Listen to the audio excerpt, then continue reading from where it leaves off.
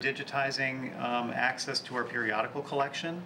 This is the print collection that you'll find on the mezzanine level and on the second floor.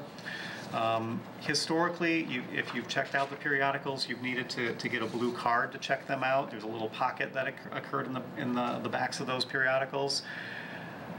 We're adding barcodes to all of our periodicals now to make them more immediately accessible. This is in an effort to try to promote the collections and make them more readily available to the patrons, especially for those that want to use them self-service at our express checkout stations.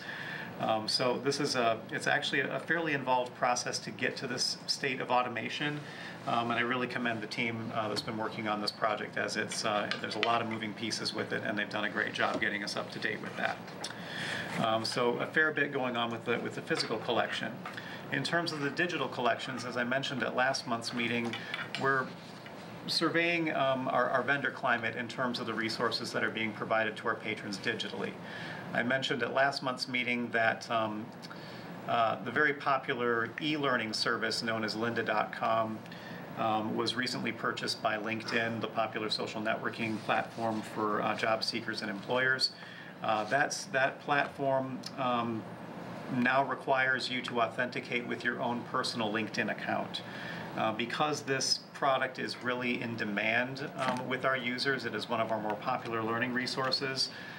We elected to continue to retain access to this product, even though the principles behind getting an account there collect more personal information than the library would ever want to collect from our patrons. For those users who are currently accessing lynda.com, we know the email addresses of those individuals because of our own internal record keeping. We have directly reached out to those individuals who are using it in an effort to let them know, hey, the privacy notice has changed on this, they're collecting more information now, etc.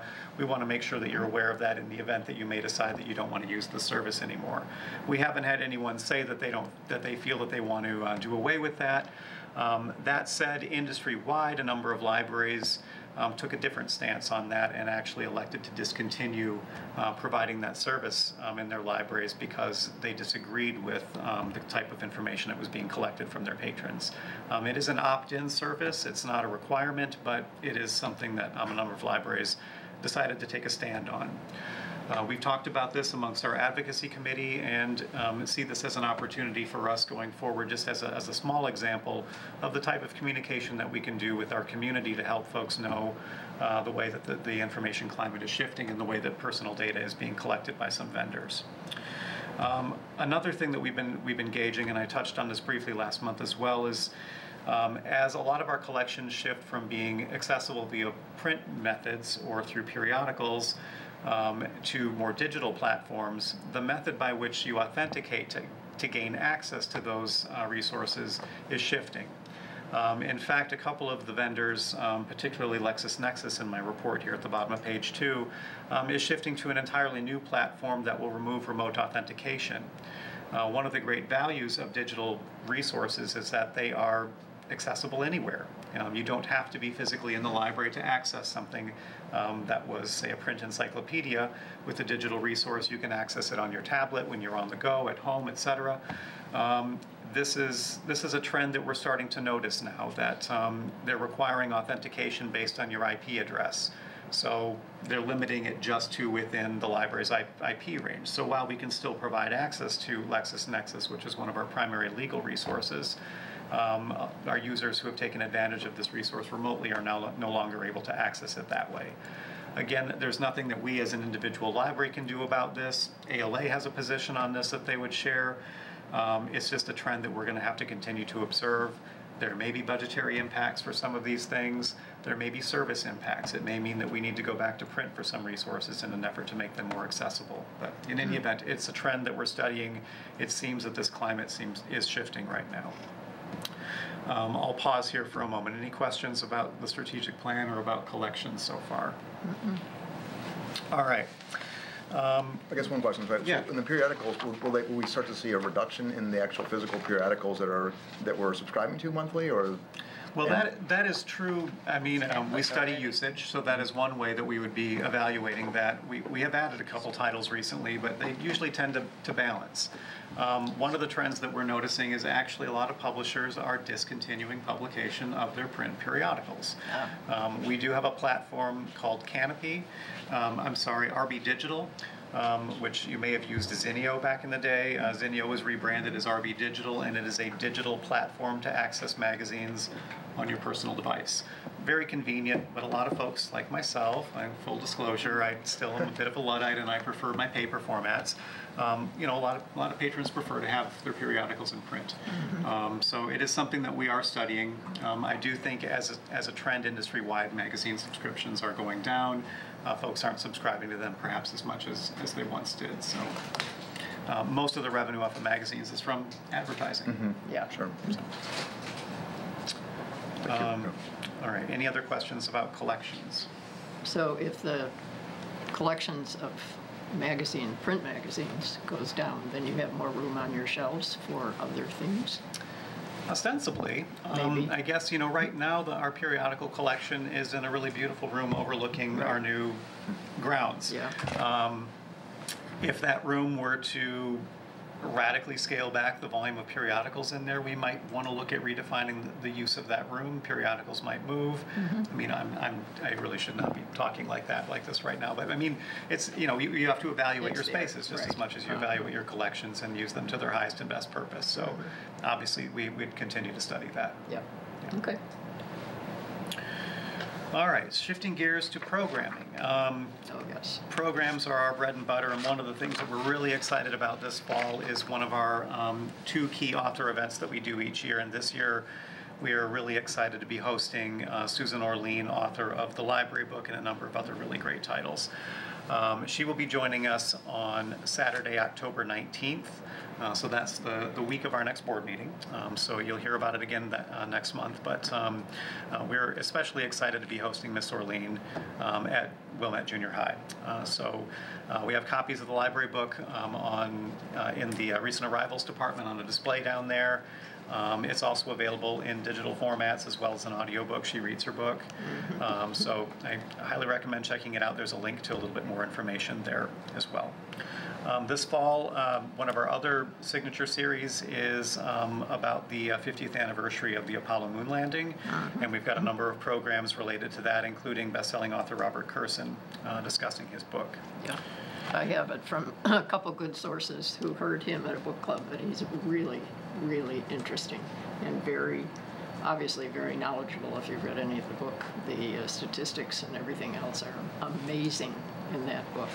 And the book club had a wonderful, wonderful time with him, so he'll be a really good interview. Wonderful. And to back up, the library book, as far as I've gotten, is great. I listened to it driving to Branson, Missouri. The what? I listened to it driving to St. Louis and Branson. Oh, did you? So I asked Anthony all questions about how fireproof we are. Yeah. We got the water system. Well, it's interesting. Just real quick, I just talked with somebody who's listening to it on tape, and she doesn't like that. And I just wondered if, at least for some patrons, the book is better than listening to it on tape. I don't know, but that was her take on it. I love the book. I like the book anyway. I never could figure out why she kept saying, reading, before each chapter she would do certain books and what their call number was. Yeah. And I kept trying to, I didn't get the connection to why she was, they were all over the place. That I never could quite figure out. Yeah. Maybe we'll have a chance to ask her about those details. Yeah, absolutely. One of the things that I love about the actual print version of the book is that it has illustrations in it, and you can't get that from the audio version. In any event, another defense of the printed word. Let's see, what else can I touch on? I think it just as a addendum to what we were talking about earlier, and Trustee McDonough was asking Andrea Johnson during her report about services to teens. Just as a point of clarification, the Youth Services Department on the second floor focuses primarily on serving birth through junior high. And our teens are serviced through the teen room on the first floor And our teen librarian is Krista Hutley, and she is based out of the Adult Services Department and works at the Popular Services Desk. So we do provision a lot of programming specifically to teens, and Krista leads those. And the programming that she's doing right now that is incredibly popular, if you may remember Dungeons and Dragons from back in the day, is still incredibly popular, and has been so popular at Wilmette Library that we have expanded to 2 different sets of programs regarding Dungeons and Dragons. So if you happen to be in the library on a night when that is going on, I just encourage you to peek into the auditorium and see these tables of the kids that are playing the games. it'll tickle your heart. It's wonderful. Really creative, the type of learning that takes place in a D&D tournament. What else can I tell you from my report? On page 4 of my report, I want to highlight a detail in here. So this was a really sweet thing. As we were talking about Summer Reading Club a moment ago, the Rabin brothers came in this summer and recreated a photo from the local newspaper some 50 years ago. And it's absolutely adorable to see, these little boys lining up for the summer reading program, and now some 50 years later lining up at the same booth. This is a Wilmette Library tradition that we've had our booth, and it's really fun to see, the validation of the programming that we do. These 3 brothers each grew up to become physicians, Oh, wow. and perhaps the way that they learned at the library to read and whatnot helped prepare them for the rigors of becoming doctors. So that I wanted to highlight that detail. Can we back up for just a second? Of course. I wanted to, the prior page, library is partnering with the village and coordinating an effort to encourage participation in the 2020 census. I just wondered how that came about. Did they approach us with the idea, the village? So it's a kind of a partnership with the... This is a broader campaign on behalf of the library. Right. So in the library world on the whole, libraries want to engage their communities. It benefits the library for us to have full participation in the census because we collect demographic data about our community so that we can better serve the immediate needs of our community. So we have a vested interest in making sure that everyone participates. We have a vested interest as a venue, as a third place in the community where everyone can go on neutral ground to be able to and to provide the resources to help people to complete the census. The goal with the Census 2020 is to complete it digitally.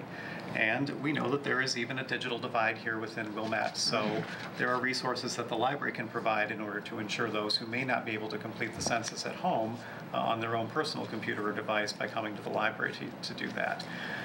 So there are a number of partners that have a vested interest in making sure that the census is completed besides the library. Obviously the village, anyone that's engaged in or concerned about civic engagement, the League of Women Voters, I'm sure, a number of agencies want to see a strong participation in the census. So really I think we all want to do it. Who gets credit?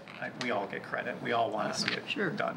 And so we're seeking ways to partner, to leverage those resources so that we can ensure full participation. And right now, so the census actually, the census office has reached out to all libraries in the region as a site of recruitment for volunteers. So while there will perhaps be a door-to-door campaign like we've seen in years past, that may be scaled back a little bit more, but there are still volunteers and even paid positions that are needed. And so we're advertising those in an effort to get support within the community for that too. Well, it's a nice partnership. It's an emerging subject as well. I mean, at this point, everything is still rather fledgling, but we're working on developing that program. So there will be no paper census? I'm thinking. I don't know that that's entirely true. Because that's age discrimination. I mean, that's a lot of discrimination if there's no paper. But I'll leave it alone. It's not yours. So perhaps you can share that with Representative Schakowsky if you want her to take that up at the federal level. I'm thinking about.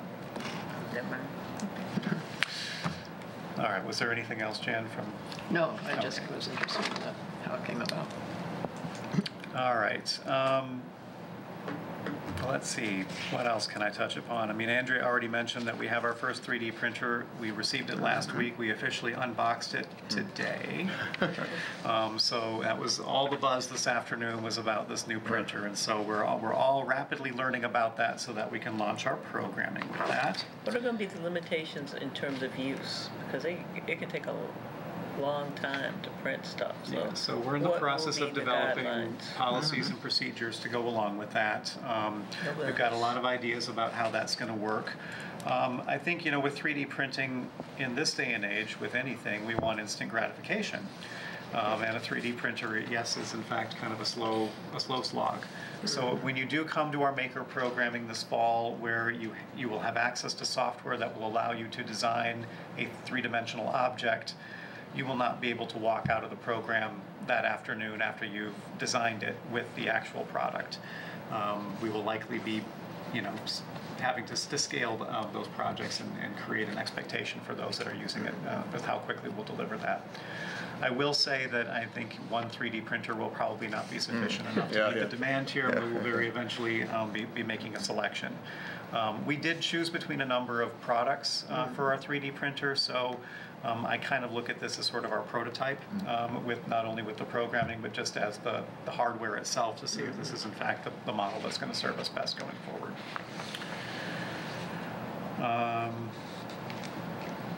I think I'll kind of leave my talk there, and I think I've yammered a fair bit this evening. Are there any other details from my report that you want me to discuss, or Just- any questions that you have? Yeah, I have a question about the technology with Fred